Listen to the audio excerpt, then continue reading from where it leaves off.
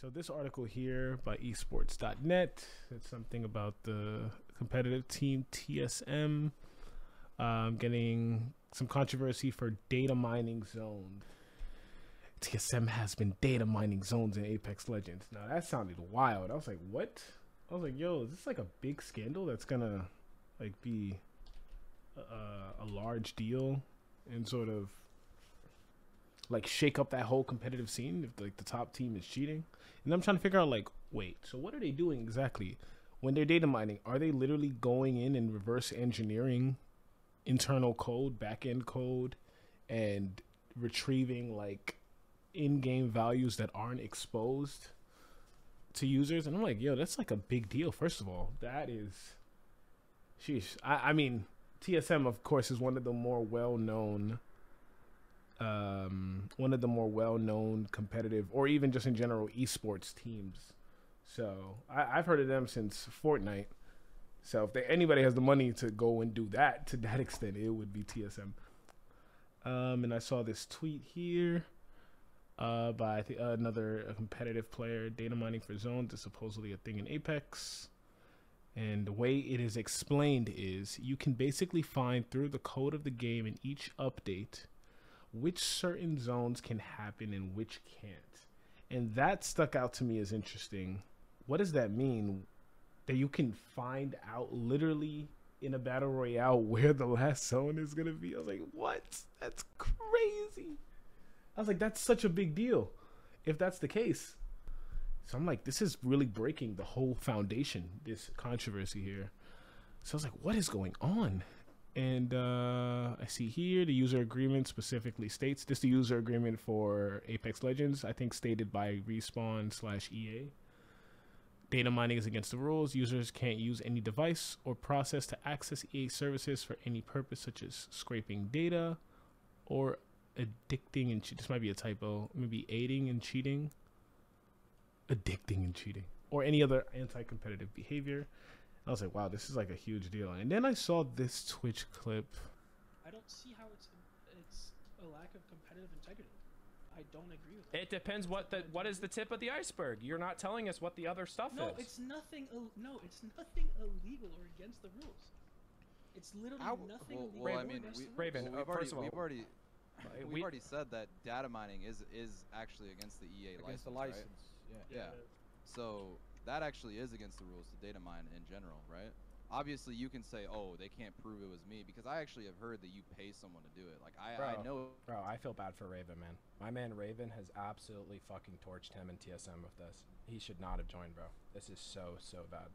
Like I actually want him to leave because like he's literally like trolling right now. I'm not even trolling. He's literally like nuking himself.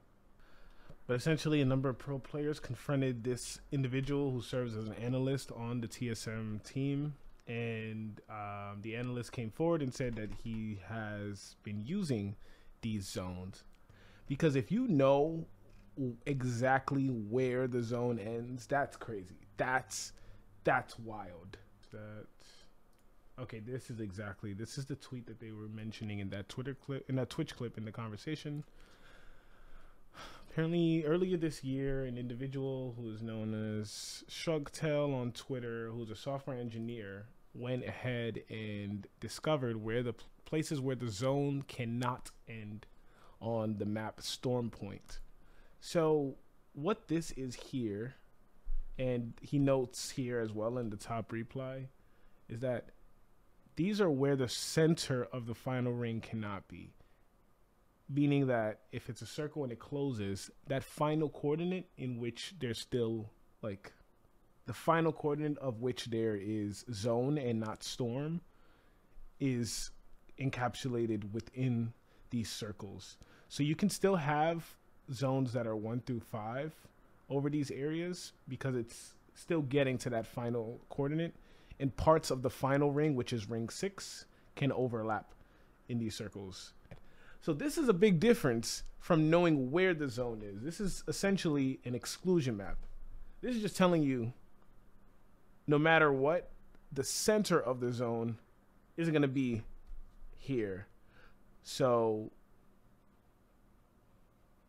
this is kind of useless, honestly. these are reasonable standards and reasonable sort of boundaries that you want if you're developing a competitive BR game. You want there to be some sort of like interesting and exciting end game where not one team has a definite and clear advantage. And of course, like, you know, headlines, they got to get their clicks. But the idea that people think that this is cheating is one, it sort of seems kind of weird because it's like, let's say, let me play devil's advocate here. Like, okay, let's say I'm a guy that someone slips me this PNG. They're like, bro, you want the keys to success? All you gotta do is see this. And I'm like, okay, nice. I know where the zone's not gonna be. So tell me, sir, where is it gonna be? Like what does this map give me? Oh, I'm just gonna. First of all, this map doesn't even help me get to the end of the game. I could still die off drop. I could still have a lot of issues even getting to the second zone, let alone the sixth zone. But I thought it'd be interesting. So, you know, what we're going to do for a little bit during this stream is we're going to make a mini script that's going to help us figure out coordinates that are valid versus coordinates that are invalid. Because this is essentially what this is. This being an exclusion map is telling you what are invalid coordinates for the center of the last circle compared to the valid spots, which are outside of the red circle. Let's say someone did something like this guy here. This person got the end circle from 150 games. Where is this from? I think this was during some tournament. This guy sat here and screenshotted 150 different zones like a champ. And what he did was he compiled a heat map of all the different, yeah, this must have been because it says EU and NA. So these are different regions. He compiled screenshots of where the zone actually ended. And this is useful. And he didn't do any data mining. He didn't do any back-end stuff. He just sat there, took his time, and was like, I got nothing else to do, so I'm going to screenshot where the final circle is for all of these spots. But you can also, let's say he didn't do 150 matches. Let's say he did 1,000 or 2,000 or 10,000. If you got the time, the money, or the esports organization that's willing to back this, you could pretty much have a map that's better than this. Like this, if this was Datamine, this is fine and all. I don't think it's that useful, and it's also pretty easy and straightforward to obtain. And what I want to emphasize is that even if this information was illegally sourced, it's very easy to do this yourself and to do it like as accurate as you want it to be.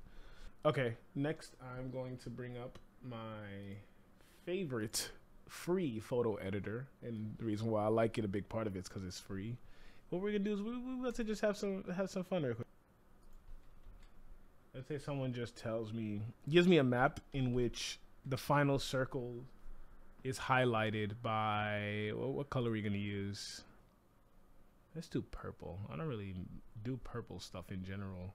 Have them in this folder, final circle images, and they're all labeled final circle 1, and of course this is just a mini like project, but if this was like a real script, this folder would preferably be filled with thousands of images of the actual Apex map. Like it would look like this, but it would be a similar thing where it's highlighted, color coded specifically, because we're going to use a script to retrieve each image, and based off of the color on the map, deduce whether or not that's an invalid zone or not.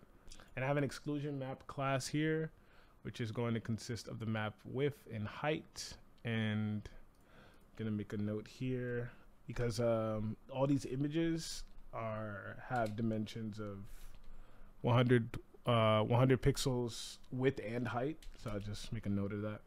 But it's not even machine learning. You don't have to like create like some machine learning model that like you feed data. Like this is just, of course the barrier to entry, of course, is the software engineering background to be able to construct the script. But the general idea, I'd say anyone can sort of grasp, is like it's not about where the final zone is. It's about where it's probably not going to be. And that's something that you can absolutely find through legitimate means. So let's just do this right here.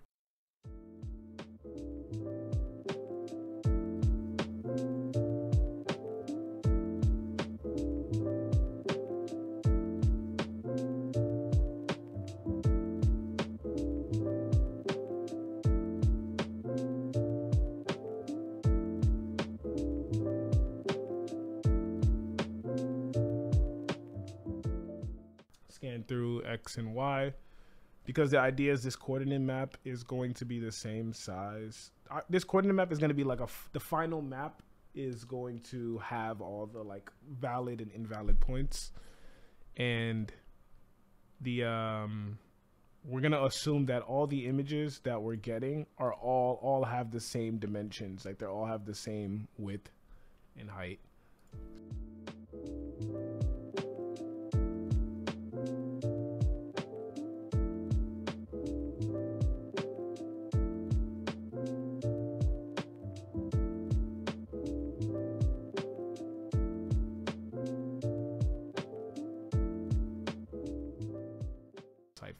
So this is basically it. This is what I wanted to get across. Didn't want to spend too much time on it, but basically showing that with time, with a lot of information, with a lot of like files to feed into it, it's pretty easy to sort of, and we only did this in like an hour, kind of like messing around, and we kind of have like a rough idea. But if you wanted to add imaging, have a library that allows you to actually draw the maps in a way that this guy did, I think this is how he did it. He probably got it from the game files, zones that it won't happen, and then he used some sort of illustration library to draw the line, or he just did it by hand. If you just have all the coordinates, you can just draw the areas where it doesn't happen. So pretty simple, or let me not say simple, but I think it's pretty straightforward to get this kind of data. So that's what I wanted to get across, and that's pretty much it. I wanted to go through that, and yeah.